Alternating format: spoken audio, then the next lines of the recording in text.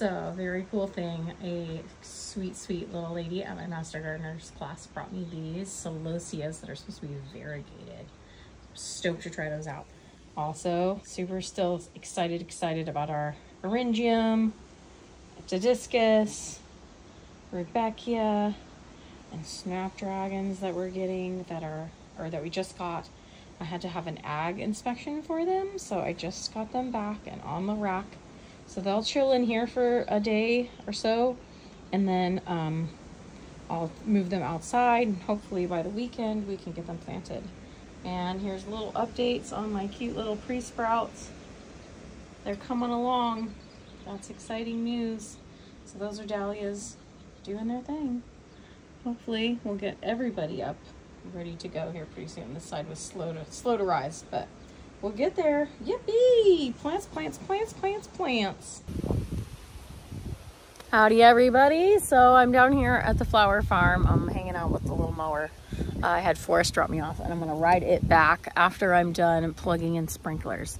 So we're hoping we've got, when we tried to install the other day, it wasn't the right parts. So we're hoping that we've got the right parts now, and that maybe we've got stuff going on this evening, but maybe tomorrow we can get the bits plugged in and ready to go. We'll see. So anyway, I just wanted to give you a little update. It's really pretty down here, but it is windy, but look at how pretty. I love this little spot here. There's my big bark pile. That's beautiful to me too. And the big tree pile. Hopefully that gets moved to this weekend. But the sky is beautiful and green, and the berries are coming along. Let me switch over and show you the berries. So here's the blackberry patch. It's doing its thing. It's used to getting sprayed every year. So it's gonna be extra happy this year because it's got no spray. And you can see there's these little, here's the end where you're gonna end up getting blossoms and then berries.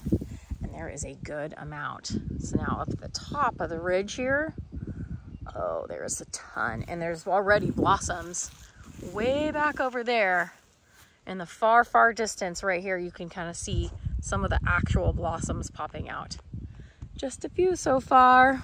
So we find that these are usually ready in July. And at this point, I don't see a reason not to do a U-pick on these, because they go way down and around the corner and then over on the other side as well. So we can kind of offer, probably have people sign up and do a scheduling on it so that there's not too many people at once, and we'll have to keep track of how many there actually is, that kind of thing.